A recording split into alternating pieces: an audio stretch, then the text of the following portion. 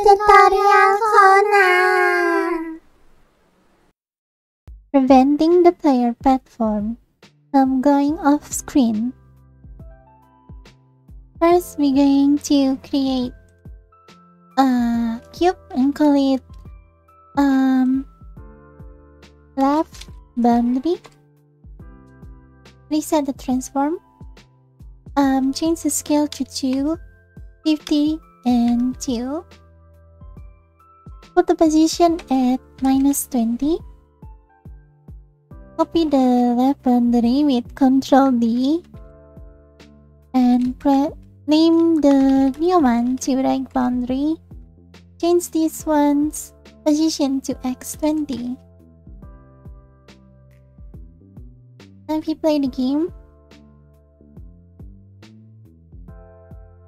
the player platform will not be able to go through the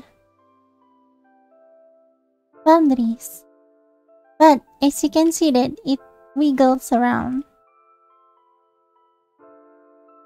To fix that, click the player, go to rigid body, go to constraint, and we're going to freeze the rotation as well as freeze the Y and Z position.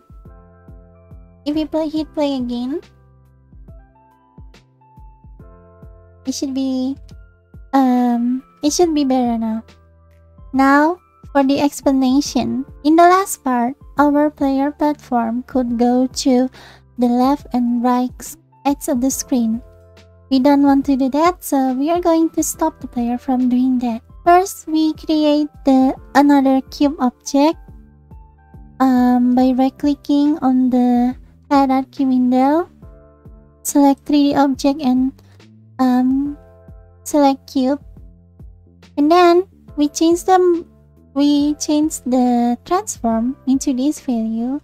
It doesn't have to be this value, obviously. It's just that this is the value that I find works the best for this context. And then we copy that to make another one of it. So what we actually want from here is the box collider component over here.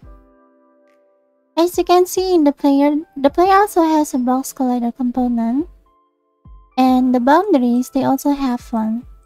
So box collider components will make the object be able to collide with each other. So in this case, the player platform will collide with the boundaries, preventing it from going any further. If you want, you can actually just remove the cube and mesh renderer component to make the boundaries invisible. To remove a component, right-click on the component that you want to remove, and then click Remove Component. Remove both of them, and then it will be gone. And if you try playing it, the collider will still be there, but the cube is no longer over there. You can press Ctrl Z to undo. We also had the trouble with the player moving on its own. It was because of the rigid body. When the player platform collided with the boundaries, the rigid body component calculated the physics that would be affected on the player platform, and it decided that the collision was enough to send the player platform rotating various directions. To prevent that, we check the constraints on the player's rigid body. So the freezer, we check all 3 of the freeze rotation. This means this rigid body can no longer rotate. You can still rotate it manually, but the rigid body will but the physics will not be able to rotate this particular object. And then we freeze the position on the X and the Y and Z axis.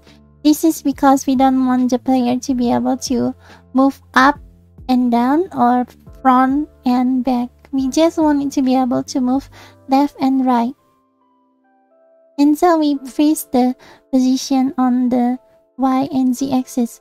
The reason we don't freeze the X axis is because we want to move the player on the X axis using the rigid body dot set velocity that we did in the last video. If we freeze the freeze position on the X axis as well, the player will not longer move. As you can see, that is how you prevent the player from going off camera in this case, and that is how you use the box collider component in Unity. The box collider component is part of a collider component, of a bigger collider component.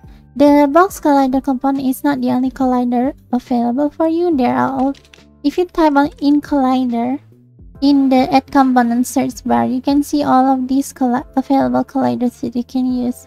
The most common that people use are box collider, capsule collider, and mesh collider. Capsule collider is a collider in the shape of a capsule. It is mainly used for players and humanoid enemies. Meanwhile, there's also the sphere collider, which is just a sphere. The mesh collider takes the shape of a custom object. So, for example, if you have a statue in the shape of a dog, you can put the mesh collider on the dog statue to make it so that the collider will conform into the shape of the dog statue.